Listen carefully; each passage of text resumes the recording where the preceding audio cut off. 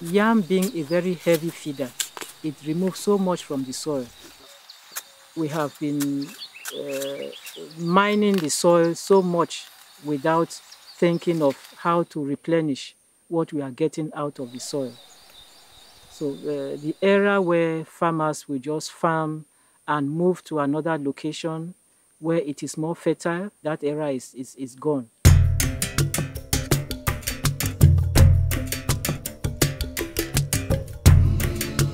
Traditionally, for many Nigerians or many West Africans, many Ghanaians, if they don't eat yam, yam that is mashed or cassava that is mashed, at least once a day, then they haven't eaten food.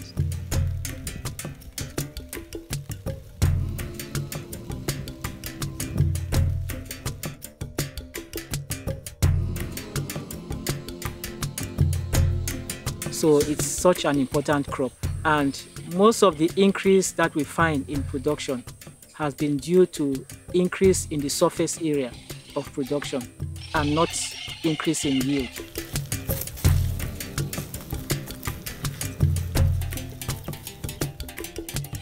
We have improved varieties. If grown in good soil conditions, you can have between 40 and 50 tons per hectare. But the average yield from the farm is still around 8 to 10 tons per hectare. If land is not being managed in an environmentally friendly way or in a way that is sustainable, then that land will not be able to feed that growing population.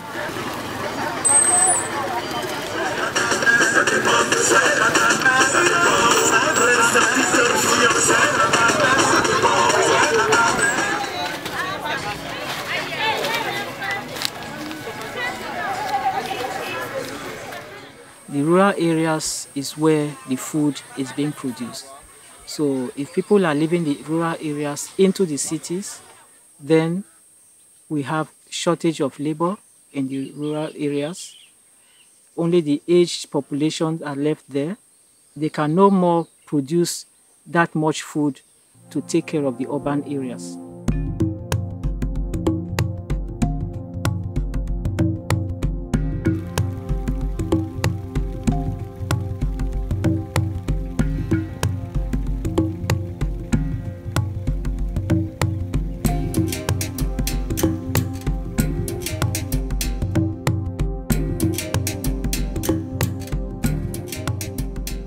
Les producteurs ont voulu nous mettre au défi parce qu'on leur a demandé un espace pour implanter un essai où on va mettre en place les différentes stratégies de gestion de la fertilité des sols avec des rotations.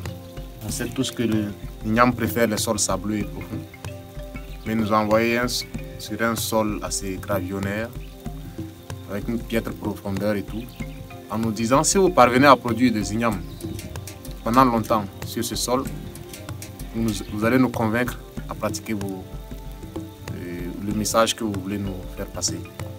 C'est comme ça qu'on est arrivé sur ce sol. Le simple fait d'avoir produit des ignames sur ce sol a convaincu les producteurs d'adopter beaucoup de nos les options de rotation, de fertilisation qu'on leur proposait.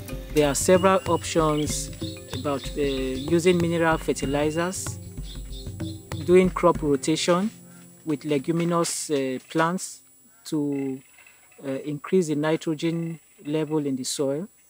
There are also some intercropping with leguminous plants. These are all things that they are trying to do to see how to maintain fertility.